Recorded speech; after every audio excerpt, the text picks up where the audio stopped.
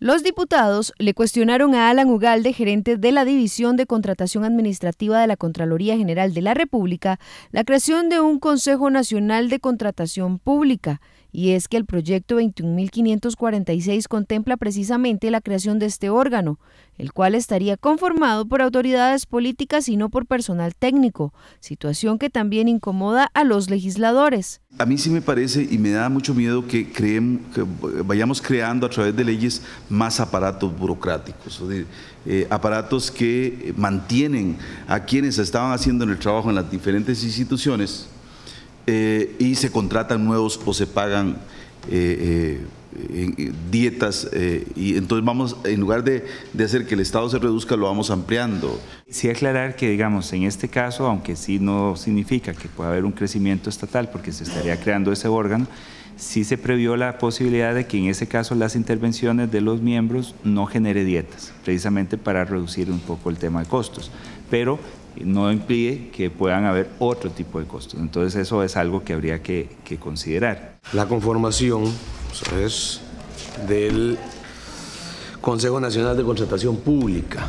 Si uno lee el artículo 230, le dice que va a estar conformado por el ministro de Hacienda, el ministro de Comercio Exterior, el ministro de Ciencia y Tecnología, el ministro de Planificación y el ministro de Economía, Industria y Comercio.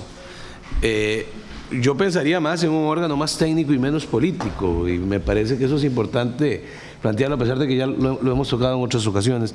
Como lo mencionamos en el Consejo, eso se puede considerar. Aquí sí va a haber una discusión que ha estado muy frecuente en últimos tiempos, ¿verdad? Que es el tema también de las situaciones de las autonomías. Entonces, en el modelo de rectoría sí hay que buscar un mecanismo donde lo que se diga pueda ser de alguna forma incorporado aún en aquellos esquemas de la situación de la autonomía.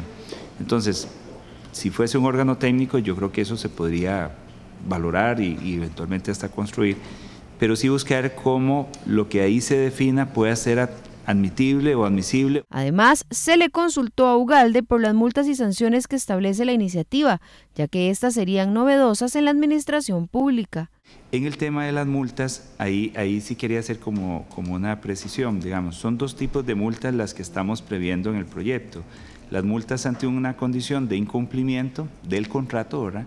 Que ahí sí se requiere necesariamente un análisis de razonabilidad de la propia administración en cuanto a determinar el monto que podría generar la multa al contratista.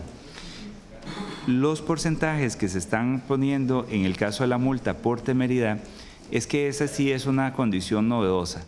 Esta propuesta de ley fue construida por la Contraloría General de la República y, entre otras cosas, busca mejorar la contratación pública y con esto hacer más eficiente el uso de los fondos públicos.